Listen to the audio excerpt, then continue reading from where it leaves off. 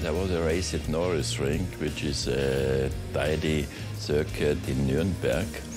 And in the wet, he was around 1.5 to 2 seconds per lap quicker than anybody else in the field. And there was clear there is really something very, very special. Such were his results at junior level. Max found himself being approached by several top teams in just his first year away from go-karts.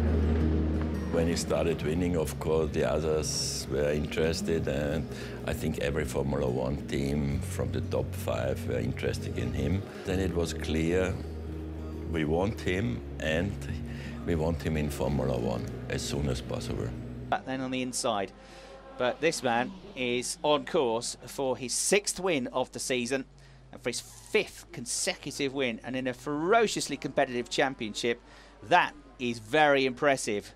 We thought Esteban Ocon might be running away with the championship a month or two ago. I don't think he is going to run away with it. There's still lots of races to go, lots of points to be scored, and the gap will close now from 106 points, with Esteban Ocon not scoring any points, and the full whack going to Max Verstappen here. 9 seconds clear of Jordan King. He's not exactly relenting the pace either, is he? Extraordinary driving from Max Verstappen.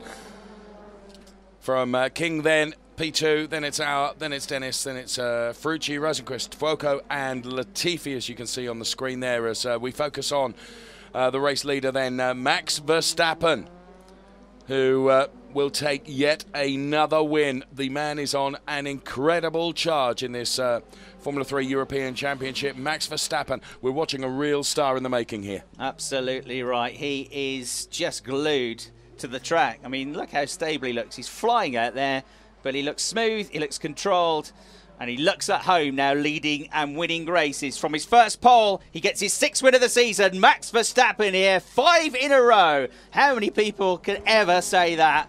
And who's to say he can't make it 6 with the race to come later on today? And a very good drive through to 2nd place there for Jordan King. He had to do lots of defending in the first part of the race, but he drove really well to get through to 2nd place. And good driving from Jordan to get onto the podium, back onto the podium for the first time in a while. Lucas Auer again impresses, and that 3rd place I think now will boost him up the championship. Well, Jos Verstappen will be one of the first to go and congratulate his son down there, and here comes Max Verstappen then to the top step of the podium yet again. Yet again, yep, he wins. So now we'll have the national anthem of our winning driver.